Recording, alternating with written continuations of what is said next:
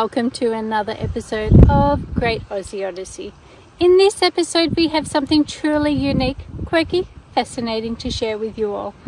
We're taking you on an unforgettable journey to the one and only Coober Pedy, Australia's famous opal city of the world. So buckle up and here.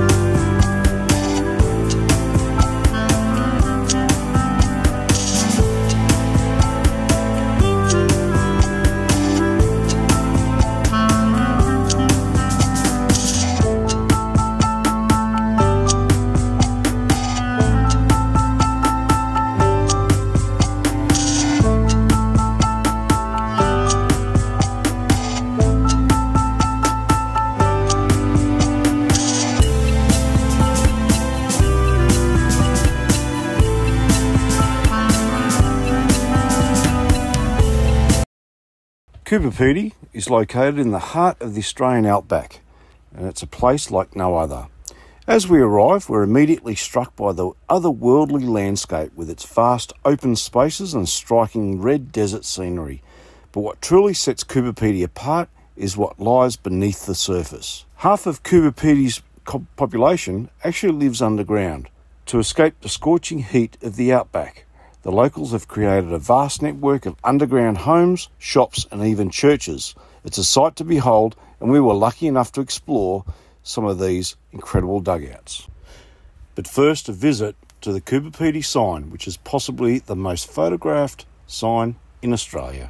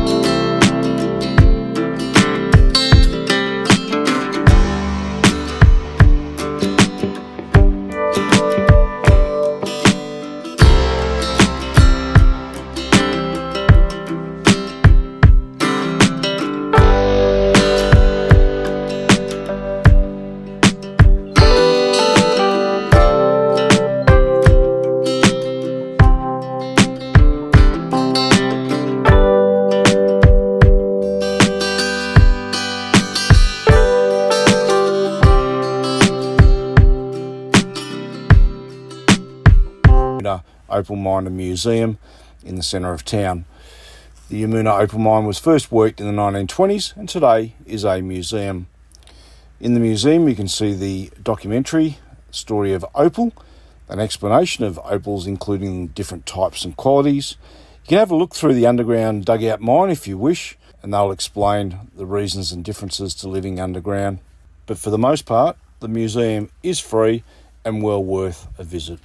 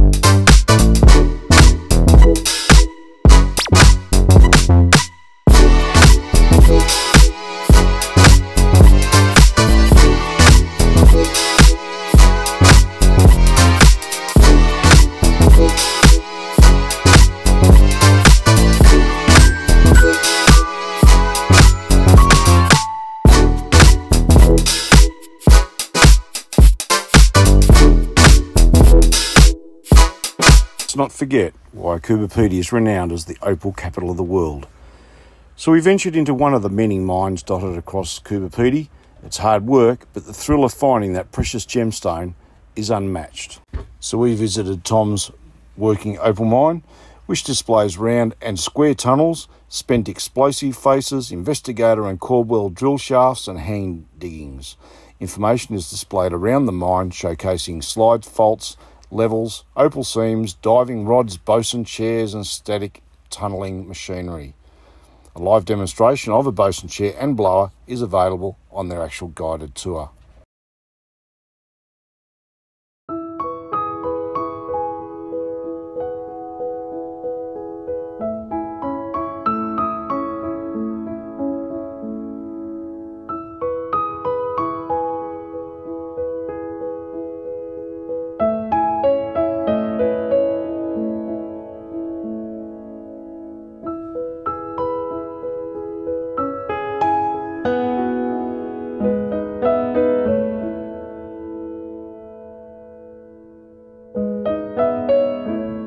Being struck down by lightning is very difficult underground.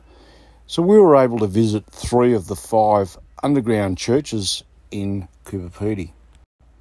So the 3 we visited was the Catacomb Church, the St Peter and St Paul Catholic Church, and then the Serbian Orthodox Church.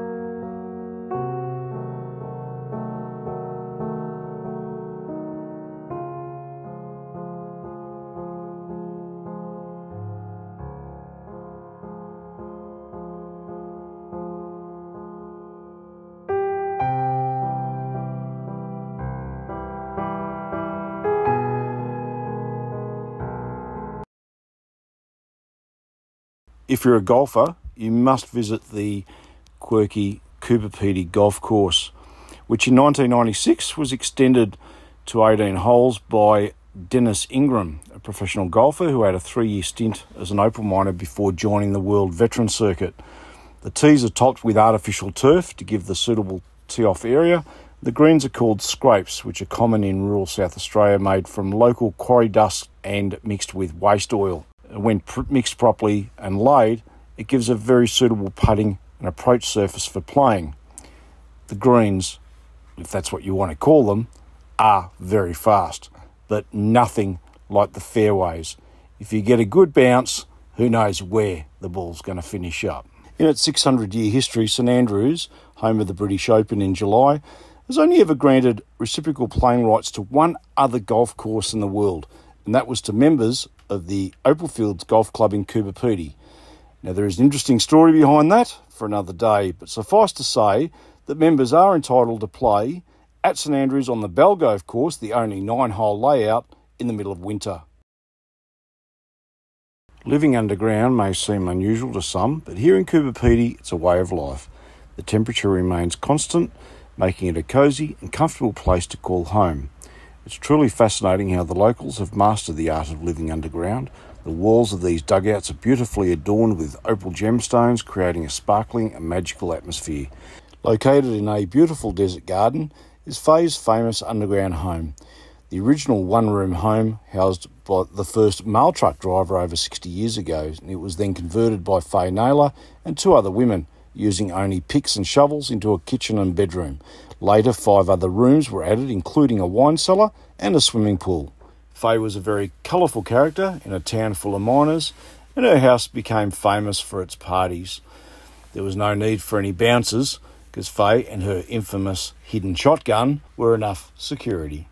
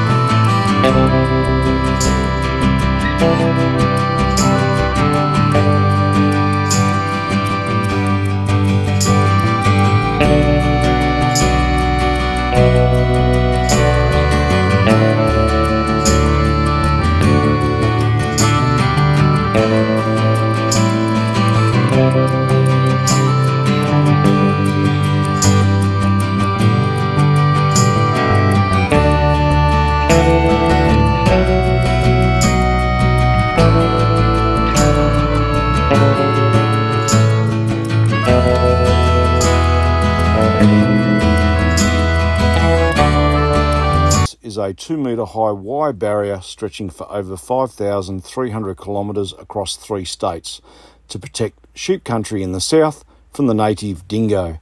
The desert-like moonscape along the fence with its fossilised shells, grey, soft clay, dirt and cracks that appear to be bottomless has been nicknamed the Moon Plain, which has been the scene in numerous movies.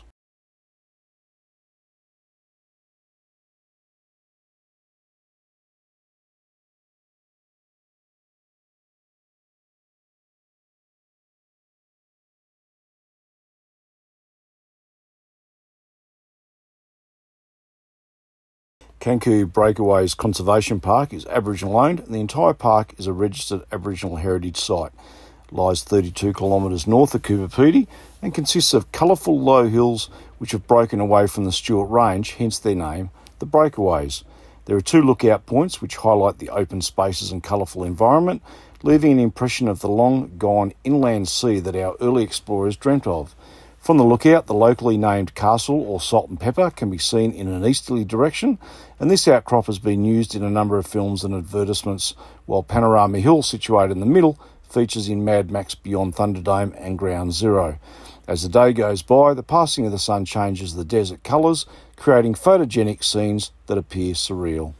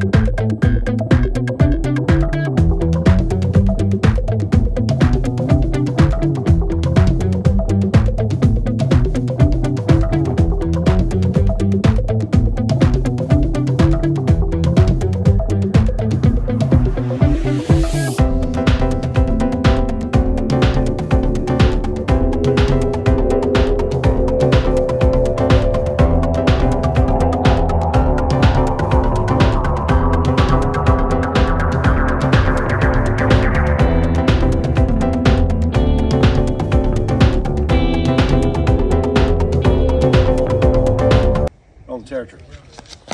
Northern Territory, South Australia. Northern Territory, South Australia.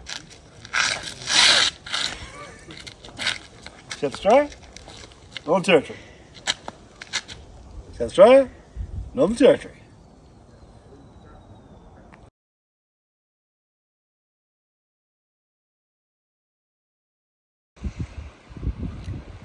Hope you liked our short and sweet little episode for you today, and I hope you liked our little walk around Coober Pedy. It is quirky and it is fascinating. You either like it or you hate it. Please don't forget to like and subscribe. Hit your notification bell. We would really love it if you could share it with your friends, and so we can share what our journey is all about. Did you like Mike's little dance? He couldn't work out whether he wanted to be in South Australia or the Northern Territory. He can make up his own dance moves, because I'm not going there. Thanks for watching.